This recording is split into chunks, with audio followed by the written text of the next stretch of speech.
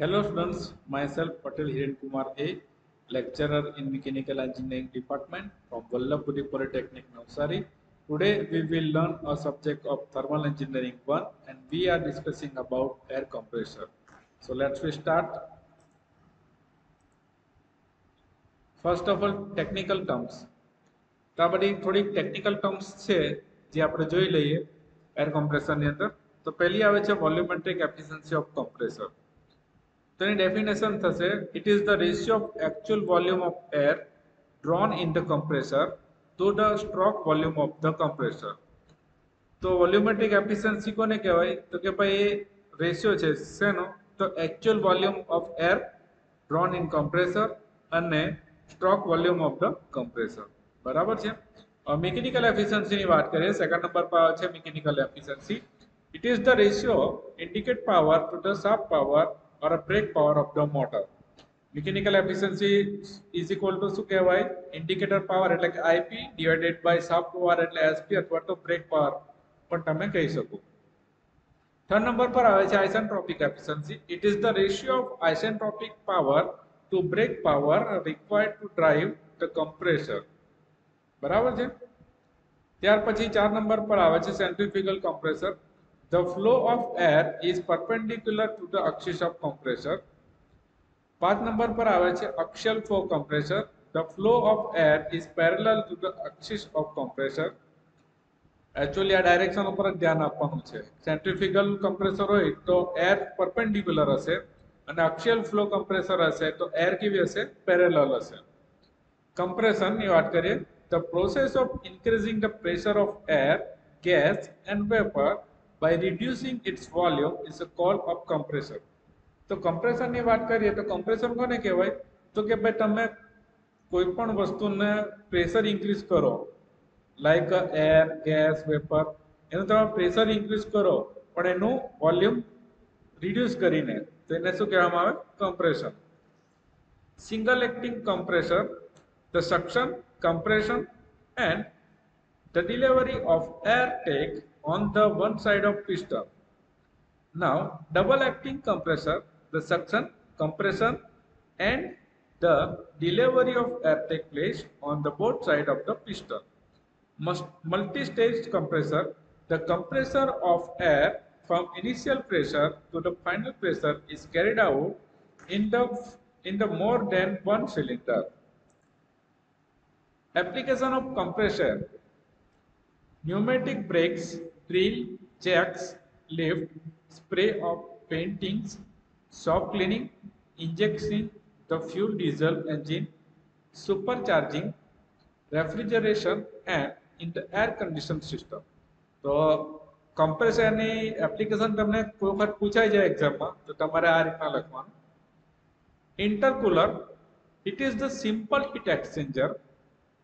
Exchange the heat of compressed air from low pressure compressor to circulating water before the air enter to high pressure compressor. The purpose of intercooling is to minimize the work of compression. Intercooling ની વાત કરીએ એક simple heat exchanger છે અને એ heat exchanger શું કરે છે તો કે ભાઈ compress એરને low pressure compressor to circulate the water before air enter to the high pressure compressor. જ્યારે હાઈ પ્રેશર કમ્પ્રેસરની અંદર એર એન્ટર થાય ત્યારે લો પ્રેશર કમ્પ્રેસરની અંદર વોટરને સર્ક્યુલેટ કરવાનું કામ પણ કરે ઇન્ટરકુલર કરે છે. બરાબર છે. ત્યાર પછી આપણે વાત કરીએ તો isentropic એફિશિયન્સીની. It is the ratio of isentropic power to the break power required to drive the compressor. Isentropic એફિશિયન્સીની definition શું થશે તો કે ભાઈ રેશિયો છે કોનો? આઇસેન્ટ્રોપિક પાવર અને break power to the driven compressor. Now next is clearance ratio. It is the ratio of clearance volume to the swept volume or stock volume is called as a clearance ratio. તો clearance રેશિયોની definition પૂછાય તો શું લખાય કે ભાઈ એ ratio છે કોનો? તો કે ભાઈ clearance volume to the swept volume અથવા તો stock volume. Now next is isothermal efficiency. It is the ratio between isothermal work to the actual work of the compressor. Okay. Now compression ratio, the ratio between total volume and the clearance volume of the cylinder is the called compressor ratio. Now, next is perfect intercooling. When the temperature of the air leaving the intercooler is equal to the original atmospheric air temperature, then the intercooling is called perfect intercooling. કે જ્યારે temperature of air ઇન્ટરકુલિંગમાંથી બહાર નીકળે છે ત્યારે original atmosphere ત્યારે એરનું temperature original atmosphere જેટલું થાય બરાબર છે તો તેને કહેવામાં આવે પરફેક્ટ ઇન્ટરકુલિંગ. હવે આપણે જોઈશું ક્લાસિફિકેશન ઓફ કમ્પ્રેસર. તો first of all you can see the chart. તમે ચાર્ટ જોઈ શકો છો. તો તેની અંદર દેખાય છે compressor type.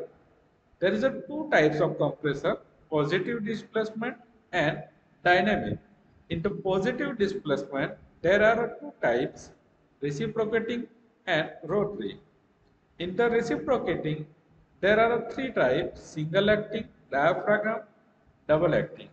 In the positive displacement, second, rotary.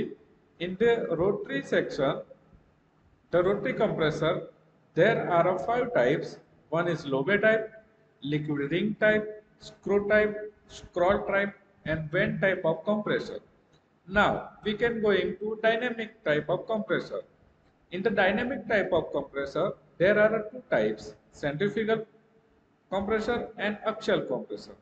Now the compressor are classified based on the aspect like number of stages. There is a three types, single stage, double stage and multi-stage. Cooling method and medium. In the air cool type, water cool type, oil cool type.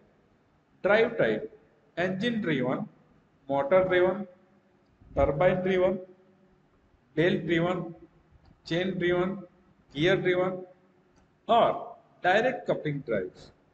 Fourth is lubrication method, splash lubrication, lubricated or forced lubrication or oil-free compressor.